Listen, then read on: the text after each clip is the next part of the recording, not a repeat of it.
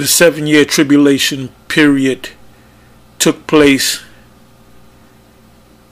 over 2,000 years, about 2,000 years ago. I want you to listen to this. This is Rethink the Dollar. And it's a live stream, so I caught, this is 13 minutes in. The whole thing, the Palestinians signing off to it. And once that happens... Now this, let me go back a little bit more, further and put this up raw like I usually do. This is somebody calling in, sound like a Jake. Well, Jake is all messed up at this Christianity stuff and 7-year tribulation. There's not going to be no 7-year tribulation where people are going to be taken up and raptured, and then we're going to be on the earth, and they got it all mixed up.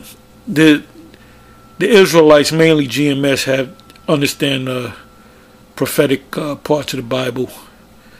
We know it inside out, upside down, backwards and forwards, and we see clearly what's going on. And I was just thinking, oh, and another thing, somebody put up Antichrist is coming from Israel, not EU. First of all, there's no such thing as an Antichrist. There's no such thing as a guy with a blue suit on. If you shave his head, there's 666 in the back of his, on the top of his head. You Christians just don't have it. Let's listen though. Progress, because Trump initiated that too. A lot of the Islamic countries or whatever are signing on to it right now. But yeah, the key thing is the Palestinians have not signed on to it yet. Right. And that's the key to the whole thing. The Palestinians signing on to it. And once that happens, that 7-year period begins. Once that happens, I don't want people to get triggered at me. Okay. Just they can look this stuff up for themselves and don't get... Yeah, the 7-year period, has to be talking about the tribulation, which that's something that the Christian born-againers community came up with, which they go to Daniel, the 9th chapter, starting at the 24th verse and read down really to the end. You know, 20, I think that's the 20, goes down to the 28th verse, 29th verse or whatever. But that already took place.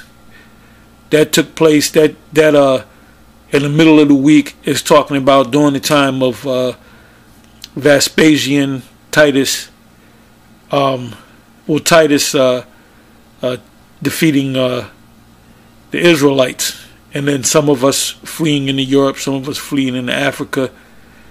That already took place. So the Christians don't know what's going on. Let's listen to a little bit more. Matt, Steve, you got a bigger fight to fight if you want to argue with God. And that's what, but anyway, I'll run through this real quick. I'm not sure which one of these take place first because the Bible's not real clear on it. Yeah. It's either that Israeli-Palestinian peace agreement or the 6th. It's not clear to you because you don't understand the scriptures. I mean, you're trying. I give it to you for trying. You're in the right book, but everything's laid out perfectly. You just, the Most High has to open up your spiritual eyes to see it. They took one video down to part 2 of what's the name of it? I'm not gonna look for it, but it says it has something to do with these guys are false prophets. No, if you don't believe that I believe the mark of the beast is the microchip, then you're a false prophet. And it was a 2-parter. The second part was not even 2 minutes long. It was like something like a minute and 30-something seconds long. And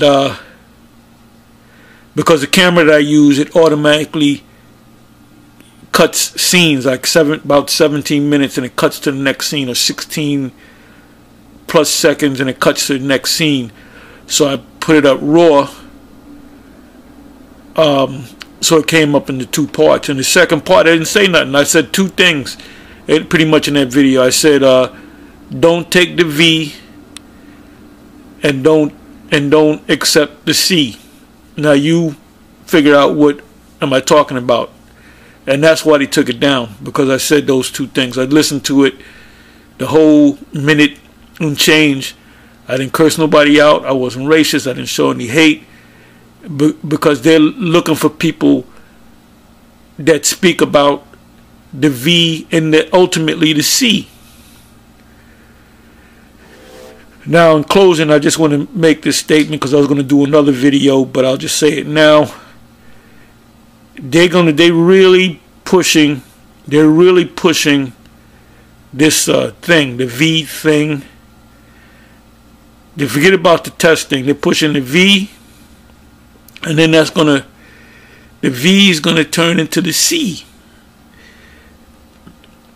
And I'm sounding like Richard Pryor on Sesame Street. The Z of the game, inside joke.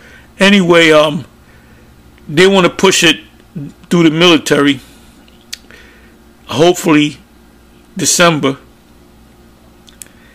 And as soon as they get enough to V everybody, and they'll probably take this down. The algorithm will get me. And they want to V everybody as soon as possible. They want to roll out, and they want to V everybody as soon as possible, which makes me think of Ezra's 16.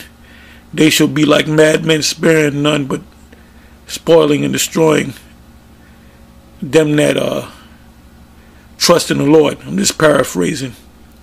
And it says, then it shall be, goes on to say, then it shall be known who are my chosen. The way things are going, the pace of this situation, Jacob's trouble, you ask yourself, are we in Jacob's trouble? No, we're not in Jacob's trouble. Jacob's trouble comes when they give you the V and they go to give you the C. And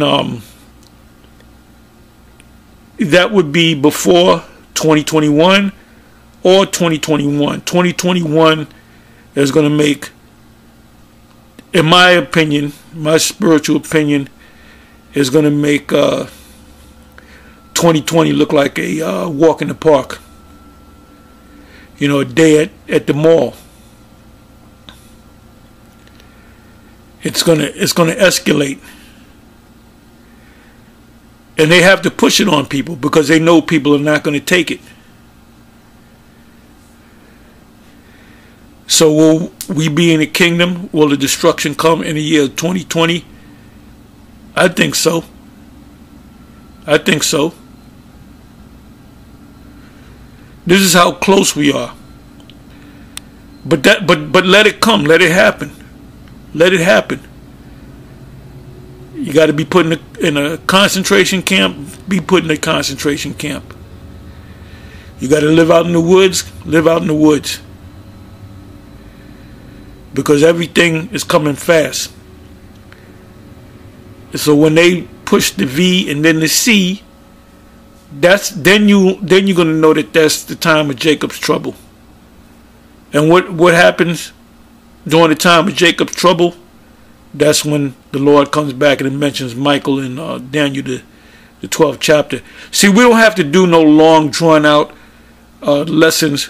We're just hitting these fine points in the scriptures. We're hitting these prophecies because the last few prophecies are coming to pass. So we're doing these quick videos on these different things. You know, these prophecies. We are in the time of prophecies. We are in the fulfillment. We're in the middle of the fulfillment of what's written in the book of Revelation. What's written in the book of Daniel, Jeremiah, Daniel 12, Isaiah. These are the last few prophecies. Anyway, like I said, I'm not going to make this long. It's on to the next one. And I hope they don't take this down. Shalom.